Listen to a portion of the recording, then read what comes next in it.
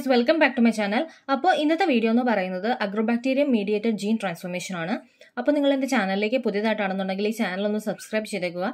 ഒപ്പം തന്നെ തൊട്ടടുത്തുള്ള ബെൽ ബട്ടൺ കൂടി ഒന്ന് എനേബിൾ ചെയ്തേക്കുക. അപ്പോൾ ഞാൻ ഫ്യൂച്ചറിൽ വീഡിയോസ് ഇടുമ്പോൾ നിങ്ങൾക്ക് നോട്ടിഫിക്കേഷൻസ് ലഭിക്കുന്നതായിരിക്കും. അപ്പോൾ താമസിക്കാൻ നമുക്ക് ടോപ്പിക്കിലേക്ക് കിടക്കാം. ഇന്നത്തെ ടോപ്പിക് എന്ന് പറയുന്നത് Agrobacterium Mediated Gene Transformation ആണ്. ഇതെന്ന് പറയുന്നത് നമ്മുടെ CSIRൽ ലൈഫ് സയൻസിൽ മൊഡ്യൂൾ 13 വന്നിട്ട് ഉള്ള ഒരു ഇമ്പോർട്ടൻ്റ് ആയിട്ടുള്ള ഒരു ടോപ്പിക്കാണ്. അപ്പോൾ ഇതിൻ്റെ ഏറ്റവും ഇമ്പോർട്ടൻ്റ് ആയിട്ടുള്ള കുറച്ച് കാര്യങ്ങളാണ് വന്നിട്ട് നമ്മൾ ഇന്ന് ഈ ഒരു വീഡിയോയിലൂടെ വന്നിട്ട് നമ്മൾ പഠിക്കാൻ പോകുന്നത്. അപ്പോൾ നമുക്ക് ടോപ്പിക്കിലേക്ക് കിടക്കാം. അപ്പോൾ ഫസ്റ്റ് നമ്മൾ ആ ബാക്ടീരിയ പറ്റി കുറച്ച് കാര്യങ്ങളൊക്കെ അറിഞ്ഞിരിക്കണം. അപ്പോൾ അതാണ് നമ്മൾ ഫസ്റ്റ് നോക്കാൻ പോകുന്നത്. അപ്പോൾ ഫസ്റ്റ് എന്ന് പറയുന്നത് ഈ ബാക്ടീരിയം എന്ന് പറയുന്നത് നമ്മുടെ റോഡ് ഷേപ്ഡ് ആയിട്ടുള്ള ഒരു ബാക്ടീരിയ ആയിരിക്കും. അതായത് അഗ്രോബാക്ടീരിയം എന്ന് പറയുന്നത് വന്നിട്ട് നമ്മുടെ റോഡ് ഷേപ്ഡ് ആയിട്ടുള്ള ഒരു ബാക്ടീരിയം ആയിരിക്കും. റോഡ് ഷേപ്ഡ് ബാക്ടീരിയം ആയിരിക്കും. പിന്നെ ഇതെന്ന് പറയുന്ന ഒരു സോയിൽ ഗ്രാം നെഗറ്റീവ് ആയിട്ടുള്ള പതോജൻ ആണ്. പതോജൻ എന്ന് പറഞ്ഞാൽ എന്തായിരിക്കും? എന്തെങ്കിലും ഒരു ഡിസീസ് കോസിങ് ഓർഗാനിസത്തിനെയാണ് നമ്മൾ പതോജൻ എന്ന് പറയുന്നത്. അതുപോലെ തന്നെ ഈ ഒരു ബാക്ടീരിയ എന്ന് പറയുന്നത് ഗ്രാം നെഗറ്റീവ് ആയിട്ടുള്ള ബാക്ടീരിയ ആയിരിക്കും. ഇത് കാണുന്നത് വന്നിട്ട് നമ്മുടെ സോയിലായിരിക്കും. അതുകൊണ്ടാണ് ഇതിന് സോയിൽ ഗ്രാം നെഗറ്റീവ് പതോജൻ എന്ന് ഞാൻ പറഞ്ഞിരിക്കുന്നത്. നെക്സ്റ്റ് ഇതെന്ന് പറയുന്നത് ഇതിന് ഫ്ലജല്ല പ്രസന്റ് ആണ്. 1 to 6 1 തൊട്ട് 6 വരെ അത്രയും ഫ്ലജല്ല ആയിരിക്കും ഇതിന് പ്രസന്റ് ആയിട്ടുള്ളത്. അതായത് പെരിട്രൈക്കസ് ഫ്ലജല്ല. എന്താണ് പെരിട്രൈക്കസ് ഫ്ലജല്ല എന്ന് പറയുന്നത്? നിങ്ങൾ ഓൾറെഡി ബാക്ടീരിയനെ പറ്റിയൊക്കെ പഠിച്ചിട്ടുള്ളതിൽ എന്താണ് പെരിട്രൈക്കസ് ഫ്ലജല്ല എന്ന് പറയുന്നത്? പെരിട്രൈക്കസ് ഫ്ലജല്ല എന്ന് പറയുമ്പോഴത്തേക്കും ഇപ്പം ഇതാണ് ഒരു ബാക്ടീരിയ എങ്കിൽ അതിൻ്റെ ചുറ്റും ഫുൾ ഇങ്ങനെ ഫ്ലജല്ലാസ് പ്രസന്റ് ആയിരിക്കും. അപ്പൊ അങ്ങനെയുള്ളതിനെയാണ് നമ്മൾ പെരിട്രൈക്കസ് ഫ്ലജല്ല എന്ന് പറയുന്നത്. അത് ആ ഒരു എൻറ്റയർ ബോഡിയിൽ വന്നിട്ട് നമുക്ക് കാണാൻ സാധിക്കും. അതാണ് പെരിട്രൈക്കസ് ഫ്ലജല്ല എന്ന് പറയുന്നത്. അപ്പം ഇത് വന്നിട്ട് ഒരു പെരിട്രൈക്കസ് ആയിട്ടുള്ള ഫ്ലജലയാണ് വന്നിട്ട് ഇത് പ്രസന്റ് ആയിരിക്കുക. ദെൻ ഇവരെന്ന് പറയുന്ന ഒരു നാച്ചുറൽ ആയിട്ടുള്ള ജെനറ്റിക് എഞ്ചിനീയർ ആയിരിക്കും. അത് ക്വസ്റ്റ്യൻസ് ഒക്കെ MCQ ടൈപ്പിൽ ചോദിക്കാറുണ്ട്. ഇതെന്ന് പറയുന്ന ഒരു നാച്ചുറൽ ആയിട്ടുള്ള ജെനറ്റിക് എഞ്ചിനീയർ ആയിരിക്കും. ദെൻ TI പ്ലാസ്മിഡ് ഏറ്റവും ഇമ്പോർട്ടൻ്റ് ആയിട്ടുള്ള ഒരു ടോപ്പിക്കാണ്. അപ്പോൾ നമ്മൾ ഇതിൻ്റെ അകത്ത് ഏറ്റവും ഇമ്പോർട്ടൻ്റ് ആയിട്ട് പഠിക്കേണ്ട ഒരു കാര്യം കൂടിയാണ് ഈ ഒരു TI പ്ലാസ്മിഡ് എന്നത്. TI പ്ലാസ്മിഡിനെ പറ്റി ഒരുപാട് ഇമ്പോർട്ടൻ്റ് ആയിട്ട് തന്നെ പഠിക്കേണ്ട കാര്യമുണ്ട്. അത് നമ്മൾ മുമ്പോട്ട് പഠിക്കുന്നുമുണ്ട്. ഈ ഒരു ബാക്ടീരിയത്തിൻ്റെ ഏറ്റവും മെയിൻ പോയിന്റ് ആണ് ഈ ഒരു TI പ്ലാസ്മിഡ് എന്നത്. ദെൻ നെക്സ്റ്റ് നോക്കുമ്പോഴത്തേക്കും it grow best at 26 degree Celsius. ഇതും ഓർത്തിരിക്കുക. ഈ ഒരു ബാക്ടീരിയ ഗ്രോ ചെയ്യുന്ന ഒരു ആ ഒരു ടെമ്പറേച്ചർ റേഞ്ച് എന്ന് പറയുന്നത് 26 ഡിഗ്രി സെൽഷ്യസ് ആയിരിക്കും. ദെൻ ഇതിന്റെ ഡബ്ലിംഗ് ടൈം എന്ന് പറയുന്നത് 2.4 to 4 hours. ആ ഒരു റേഞ്ചിലായിരിക്കും വന്നിട്ട് ഇതിന്റെ ഡബ്ലിംഗ് ടൈം വന്നിട്ട് ഒക്കർ ആകുന്നത്. ദെൻ ഇതെന്ന് പറയുന്നത് it uses horizontal gene transfer to cos tumour in plants. പിന്നെ അതുപോലെ തന്നെ ഇവർ ആ ഒരു പ്ലാന്റിൽ ട്യൂമർ ഫോർമേഷൻ ഉണ്ടാക്കുന്നുണ്ട്. അപ്പോൾ അതിന് വേണ്ടിയിട്ട് അവർ ഹൊറിസോണ്ടൽ ജീൻ ട്രാൻസ്ഫർ ആ ഒരു ജീൻ ട്രാൻസ്ഫർ മെക്കാനിസം വഴിയാണ് വന്നിട്ട് ആ പ്ലാന്റ്സിൽ വന്നിട്ട് ഈ ഒരു ട്യൂമർ വന്നിട്ട് ഇൻഡ്യൂസ് ആകുന്നത്. Then it mostly affect dicot plants. അപ്പം ഈ ഒരു പോയിന്റും ഓർത്തിരിക്കുക. ഈ ഒരു ബാക്ടീരിയ വന്നിട്ട് മെയിനായിട്ട് അഫക്ട് ചെയ്യുന്നത് നമ്മുടെ ഡൈക്കോട്ട് പ്ലാന്റ്സിലായിരിക്കും. പിന്നെ ഇതിന്റെ അപ്ഡേറ്റഡ് സയന്റിഫിക് നെയിം ഇപ്പോൾ ഉള്ള ഒരു സയന്റിഫിക് നെയിം അപ്ഡേറ്റഡ് ആയിട്ടുള്ള സയന്റിഫിക് നെയിമാണ് റൈസോബിയം റേഡിയോ ബാക്ടർ എന്നത്. അതും നിങ്ങൾ ഓർത്തിരിക്കുക. റൈസോബിയം റേഡിയോ ബാക്ടർ എന്നതാണ് വന്നിട്ട് ഇതിന്റെ അപ്ഡേറ്റഡ് ആയിട്ടുള്ള സയന്റിഫിക് നെയിം. ദെൻ ഇത് ബിലോങ് ചെയ്യുന്ന ഫാമിലിയാണ് റൈസെഞ്ചിയേസിയ ഫാമിലി. അപ്പോൾ ഈ ഒരു ഫാമിലിയുടെ പേരും ജസ്റ്റ് ഒന്ന് ഓർത്തിരിക്കുക. വേണമെങ്കിൽ നിങ്ങൾക്ക് MCQ ടൈപ്പിലൊക്കെ ഇത് വന്നിട്ട് കാണാൻ സാധിക്കും. അങ്ങനെ നമ്മൾ പ്രത്യേകം നോട്ട് ചെയ്യാത്ത പോയിന്റൊക്കെയാണിത്. Then Agrobacterium genus has 4 species. അപ്പം അഗ്രോബാക്ടീരിയം ജീനസിൽ തന്നെ 4 സ്പീഷീസ് വന്നിട്ട് പ്രസന്റ് ആണ്. 4 ടൈപ്പ് ഓഫ് സ്പീഷീസ് പ്രസന്റ് ആണ്. ഫസ്റ്റ് വൺ ആണ് നമ്മുടെ അഗ്രോബാക്ടീരിയം ട്യൂമിഫേഷ്യൻസ് എന്നത്. അത് വന്നിട്ട് ക്രൗൺ ഗോൾ ഡിസീസ് കോസ് ചെയ്യുന്നത്. അപ്പോൾ ഫസ്റ്റ് വൺ എന്ന് പറയുന്നത് നമ്മുടെ അഗ്രോബാക്ടീരിയം ട്യൂമിഫേഷ്യൻസ് ആണ്. Then Agrobacterium Ruby. അതെന്ന് പറയുന്നത് സ്മോൾ ഗോൾസ് ഫോം ചെയ്യും. ഡൈക്കോട്സിൽ വന്നിട്ട് സ്മോൾ ഗോൾസ് ഫോം ചെയ്യുന്നതാണ് അഗ്രോബാക്ടീരിയം റൂബി. Then Agrobacterium റൈസോജീൻസ്. അത് വന്നിട്ട് ഹെയറി റൂട്ട് ഡിസീസസ് ഒക്കെ കോസ് ചെയ്യുന്ന ഒരു സ്പീഷീസ് ആണ് അഗ്രോബാക്ടീരിയം റൈസോജീൻസ്. Then Agrobacterium radio ബാക്ടർ. അതെന്ന് പറയുന്ന ഹാംലെസ് അല്ലെങ്കിൽ എവിറുലന്റ്, അതായത് ഹാം ഒന്നും കോസ് ചെയ്യുന്നില്ല, അതായത് നെഗറ്റീവ് എഫക്ട്സ് ഒന്നും ഉണ്ടാക്കുന്നില്ലാത്ത ടൈപ്പാണ് റേഡിയോ ബാക്ടർ എന്നത്. അപ്പം ഇത്രയാണ് വന്നിട്ട് ഇതിന്റെ ഒരു ഇൻട്രൊഡക്ഷൻ അല്ലെങ്കിൽ ആ ഒരു ബാക്ടീരിയയെ പറ്റി നമ്മൾ പഠിക്കുന്നത്. അപ്പം നമ്മൾ ആദ്യം പഠിച്ചു ഇതെന്ന് പറയുന്നത് ഒരു റോഡ് ഷേപ്ഡ് ആയിട്ടുള്ള ബാക്ടീരിയ ആണ്. ദെൻ ഗ്രാം നെഗറ്റീവ് ആയിട്ടുള്ള ഒരു സോയിൽ പതോജൻ ആണ്. അതുപോലെ തന്നെ ഇവരെന്ന് പറയുന്ന ഒരു നാച്ചുറൽ ജെനറ്റിക് എഞ്ചിനീയർ ആണ്. പിന്നെ ഇവർക്ക് TI പ്ലാസ്മിഡ് പ്രസന്റ് ആണ്. അതുപോലെ തന്നെ ഇവർ ഗ്രോ ചെയ്യുന്നത് 26 ഡിഗ്രി സെൽഷ്യസ് ആ ഒരു ടെമ്പറേച്ചറിലായിരിക്കും ഗ്രോ ചെയ്യുന്നത്. പിന്നെ ഇവരുടെ ഡബ്ലിംഗ് ടൈം എന്ന് പറഞ്ഞാൽ 2.4 to 4 hours ആണ് വന്നിട്ട് ഇവരുടെ doubling time. Then horizontal gene transfer വഴിയാണ് വന്നിട്ട് ഇവർ ആ ഒരു ട്യൂമർ ഇൻഡ്യൂസ് ചെയ്യുന്നത്. പ്ലാന്റ്സിൽ ട്യൂമർ ഇൻഡ്യൂസ് ചെയ്യുന്നത് ഹൊറിസോണ്ടൽ ജീൻ ട്രാൻസ്ഫർ വഴിയാണ്. പിന്നെ അതുപോലെ തന്നെ നെക്സ്റ്റ് ഇത് അഫക്റ്റ് ചെയ്യുന്നത് നമ്മുടെ ഡൈക്കോട്ട് പ്ലാന്റ്സിലായിരിക്കും വന്നിട്ട് ഇവർ അഫക്റ്റ് ചെയ്യുന്നത്. ദെൻ അപ്ഡേറ്റഡ് ആയിട്ടുള്ള സയന്റിഫിക് നെയിം എന്ന് പറയുന്നത് റൈസോബിയം റേഡിയോബാക്ടർ എന്നതാണ് ഇവരുടെ അപ്ഡേറ്റഡ് സയന്റിഫിക് നെയിം.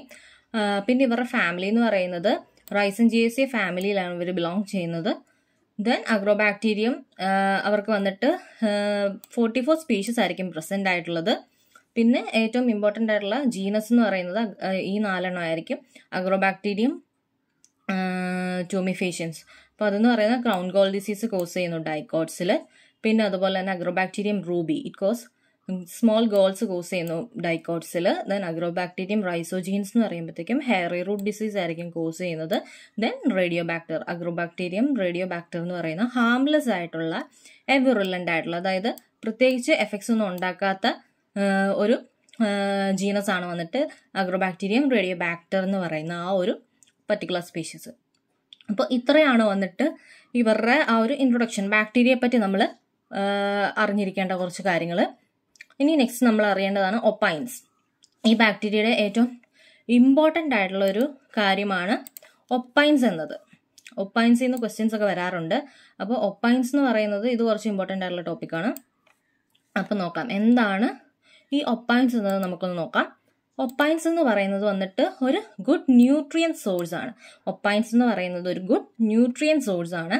ഈ ഒപ്പൈൻ സിന്തസിസ് ജീൻ പ്രസന്റ്, അതായത് എവിടെയാണ് കാണുന്നത് എന്നുള്ളത് TDNA റീജിയനിലായിരിക്കും വന്നിട്ട് ഈ ഒരു ഒപ്പൈൻ സിന്തസിസ് ജീൻ വന്നിട്ട് പ്രസന്റ് ആയിട്ടുള്ളത്. നിങ്ങൾക്ക് TDNA സ്ട്രക്ചറിൽ നിങ്ങൾക്ക് മനസ്സിലാകും. നിങ്ങൾ ഓൾറെഡി പഠിച്ചിട്ടുണ്ടെന്നുണ്ടെങ്കിൽ TDNA സ്ട്രക്ചറിൽ നിങ്ങൾക്ക് മനസ്സിലാകും. ഈ ഒരു 2 റീജിയൻസ് അല്ലേ നമുക്കുള്ളത്. TDNA റീജിയനും ഉണ്ട്, അതിന്റെ ബാക്കി പോർഷൻസും ഉണ്ട്. അപ്പോൾ ആ ഒരു TDNA റീജിയന്റെ ഉള്ളിലാണ് വന്നിട്ട് ഈ ഒരു ഒപ്പൈൻ സിന്തസിസ് ജീൻ വന്നിട്ട് പ്രസന്റ് ആയിട്ടുള്ളത്. അത് ഇമ്പോർട്ടൻ്റ് ആയിട്ട് ഓർത്തിരിക്കുക, TDNAയുടെ ഉള്ളിലാണ്. അതുപോലെ തന്നെ ഒരു ഒപ്പൈൻ കാറ്റബോളിസം റീജിയനും കൂടി ഉണ്ട്. അതെന്ന് പറയുന്നത് ഈ TDNAയുടെ പുറത്തുള്ള പോർഷനിലാണ്. അപ്പോൾ അത് ക്വസ്റ്റ്യൻസ് ആയിട്ട് വരാറുണ്ട്, എവിടെയാണ് പ്രസന്റ് ആയിട്ടുള്ളത് എന്നുള്ളത്. അപ്പോൾ അതൊന്ന് വന്നിട്ട് ഓർത്തിരിക്കുക. ഒരു ഒപ്പൈൻ സിന്തസിസ് ജീൻ എന്ന് പറയുന്നത് വിത്തിൻ TDNAയിലാണ് വന്നിട്ട് പ്രസന്റ് ആയിരിക്കുക. ദെൻ ഒപ്പൈൻ കാറ്റബോളിസം ജീൻ പ്രസന്റ് ആയിട്ടുള്ളത് ഓവർ TI പ്ലാസ്മിഡാണ്. അപ്പം അത് നിങ്ങൾ ഏറ്റവും ഇമ്പോർട്ടൻ്റ് ആയിട്ടൊന്ന് നോട്ട് ചെയ്യേണ്ട ഒരു പോയിന്റ് ആട്ടോ. ഒപ്പൈൻ സിന്തസിസ് എന്ന ആ ഒരു ജീൻ വന്നിട്ട് പ്രസന്റ് ആയിട്ടുള്ളത് വിത്തിൻ TDNA ആയിരിക്കും, വിത്തിൻ TDNA. അതുപോലെ തന്നെ ഒപ്പൈൻ കാറ്റബോളിസം റീജിയനും കൂടി ഉണ്ട്. ഒപ്പൈൻ കാറ്റബോളിസം ജീൻ എന്നത് പ്രസന്റ് ആയിട്ടുള്ളത് ഓവർ TI പ്ലാസ്മിഡ് ആയിരിക്കും. അപ്പം ആ TDNA അല്ലാത്ത ബാക്കിയുള്ള പോർഷനിലാണ് ഒപ്പൈൻ കാറ്റബോളിസം ജീൻ നമുക്ക് കാണാൻ സാധിക്കുന്നത്. അപ്പം അതൊന്ന് നിങ്ങൾ ഓർത്തിരിക്കുക. ദെൻ ഈ ഒപ്പൈൻസ് ഫോം ചെയ്യുന്നത് condensation of amino acid arginine and alpha കീറ്റോഗ്ലൂട്ടാറേറ്റ്. അപ്പം എങ്ങനെയാണ് ഈ ഒരു ഒപ്പൈൻസിന്റെ ഫോർമേഷൻ? ഒപ്പൈൻ ഫോം ചെയ്തേക്കുന്നത് by the condensation of amino acid arginine and alpha കീറ്റോഗ്ലൂട്ടാ. ഇതും ക്വസ്റ്റ്യൻസ് ആയിട്ട് വരാറുള്ളതാണ്. അപ്പോൾ ഒപ്പൈൻ ഫോർമേഷൻ എന്ന് പറയുന്നത് അമിനോ ആസിഡിന്റെ കണ്ടൻസേഷൻ നടന്നിട്ടായിരിക്കും വന്നിട്ട് നടക്കുന്നത്. അത് ഏതൊക്കെ അമിനോ ആസിഡ് ആണെന്ന് ചോദിച്ചാൽ അർജിനിനും ആൽഫ കീറ്റോഗ്ലൂട്ടാറേറ്റും ആയിരിക്കും.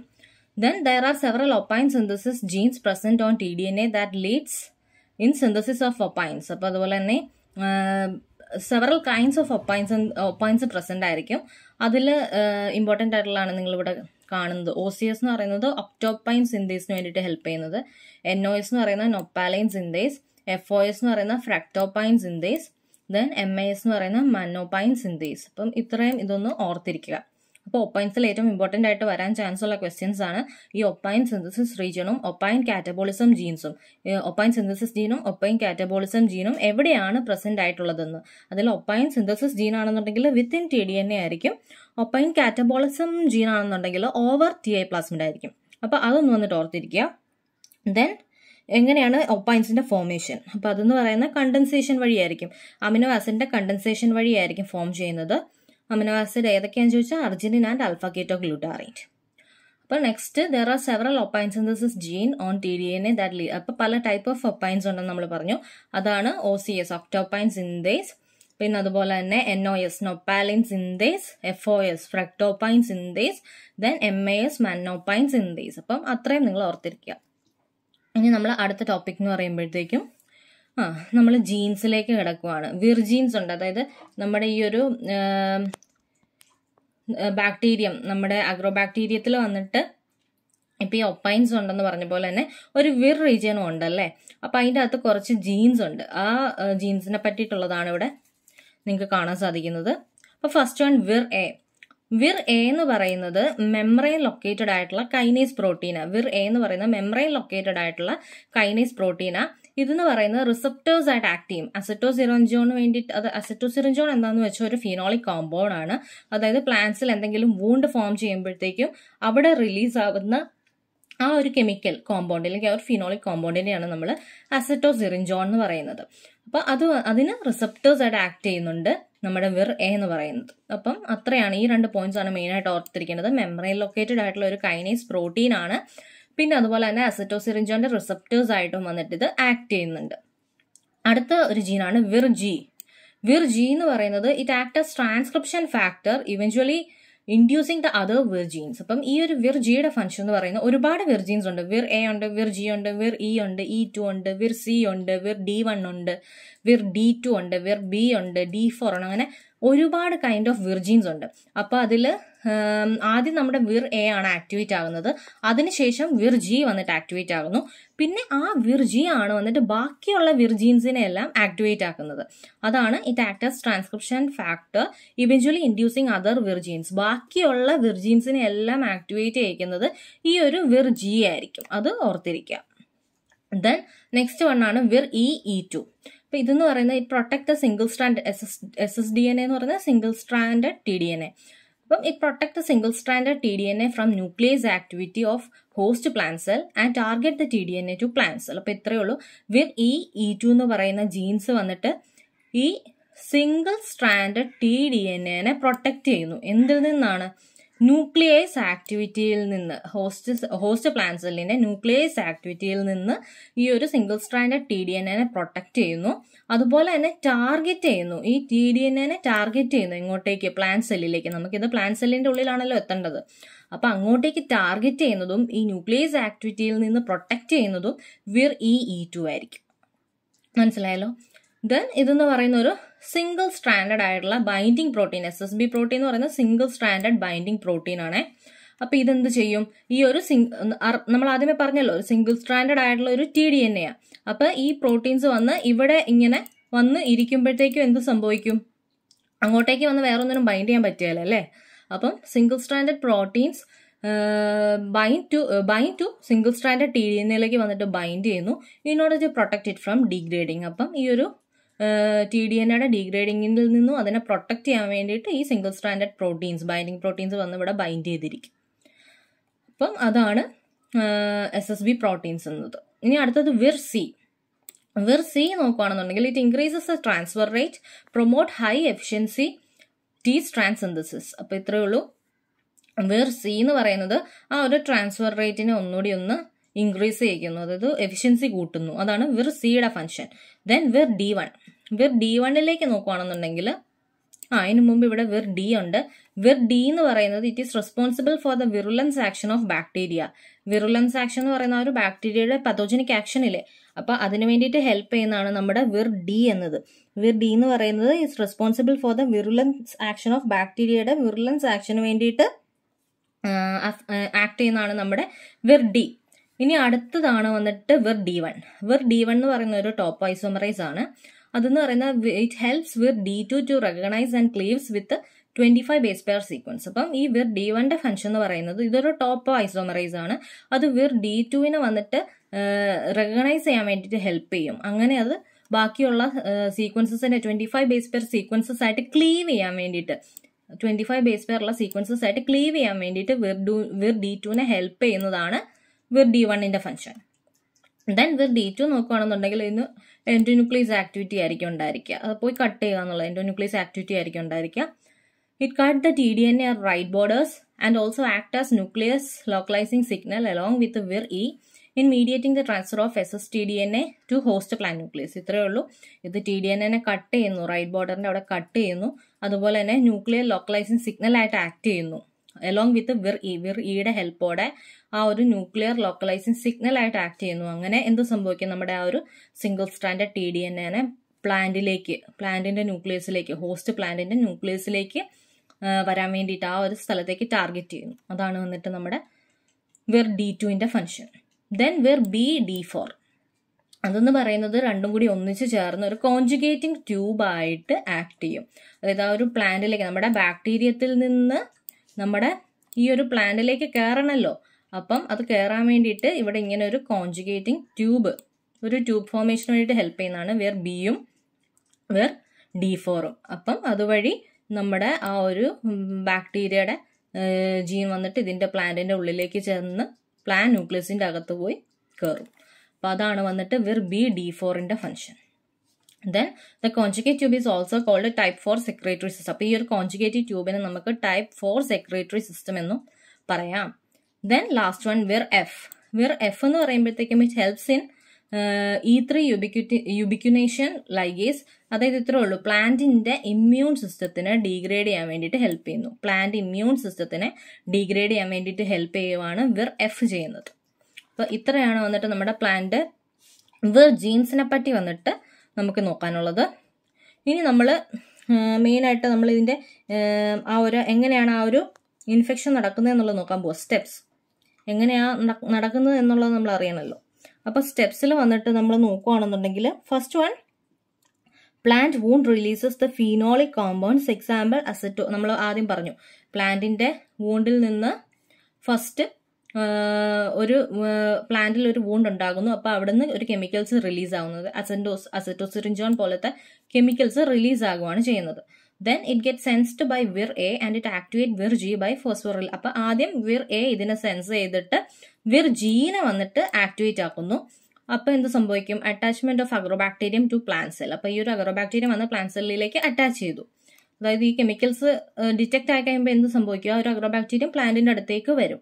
അതിന് വേണ്ടിയിട്ടാണ് ആ ഒരു കെമിക്കൽ അവിടെ റിലീസ് ആകുന്നത്, അസറ്റോസിറിൻജോൺ പോലത്തെ കെമിക്കൽ അവിടെ റിലീസ് ആകുന്നത്. അങ്ങനെ അത് വന്നിട്ട് നമ്മുടെ പ്ലാന്റിന്റെ അടുത്തേക്ക് വരുന്നു, ചെന്ന് അറ്റാച്ച് ചെയ്യുന്നു. അങ്ങനെ വിർജി അപ്പൊ ആക്ടിവേറ്റ് ആയേ. അപ്പൊ other വിർജീൻസ് get activated by Virji. അപ്പൊ നമ്മുടെ ഈ ഒരു വിർജിയുടെ ഫംഗ്ഷൻ എന്ന് പറയുന്ന ബാക്കിയുള്ള ജീൻസിനെ ആക്ടിവേറ്റ് ആക്കുക എന്നുള്ളതാ. അങ്ങനെ അതർ വിർജീൻസ്, ബാക്കിയുള്ള വിർജീൻസ് എല്ലാം ആക്ടിവേറ്റ് ആകുന്നു വിർജിയുടെ ഹെൽപ്പോടെ. Then these വിർജീൻസ് help in processing of ssTDNA by calling circle replication and transferring it to host plant cell. അപ്പൊ ഇത്രേ ഉള്ളൂ. ബാക്കി ഈ വിർജീൻസ് എല്ലാം കൂടി ചേർന്ന് നമ്മുടെ single stranded TDNA host plant സെല്ലിലേക്ക് transfer ചെയ്യാൻ വേണ്ടിയിട്ടുള്ള കാര്യങ്ങളൊക്കെ അവിടെ നടത്തും. Then nuclear transfer of ssTDNA with the help of വിർ D2 and വിർ E jeans. Then വിർ D2വിന്റെയും വിർ ഇയുടെയും ഹെൽപ്പോടെ nuclear transfer നടക്കുന്നു. ssTDNAയുടെ ന്യൂക്ലിയർ ട്രാൻസ്ഫർ അവിടെ നടക്കും. ദെൻ ഇന്റഗ്രേഷൻ, അതിന്റെ ഉള്ളിലേക്ക് ചെന്ന് ഇന്റഗ്രേറ്റ് ചെയ്യണമല്ലോ പ്ലാന്റ് ജീനോമുമായിട്ട്. അപ്പം നെക്സ്റ്റ് എന്ന് പറയുന്നത് integration of single stranded TDNA into plant ജീനോമിലേക്ക് വന്നിട്ട് ഇന്റഗ്രേറ്റ് ചെയ്യുന്നു.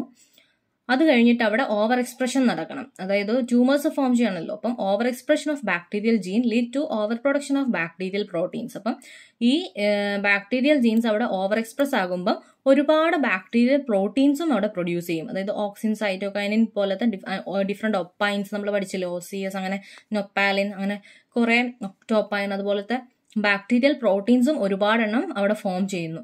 അപ്പൊ എന്ത് സംഭവിക്കും, it led to bacterial tumour formation. അങ്ങനെയാണ് അവിടെ ഒരു ട്യൂമർ ഫോം ചെയ്യുന്നത്.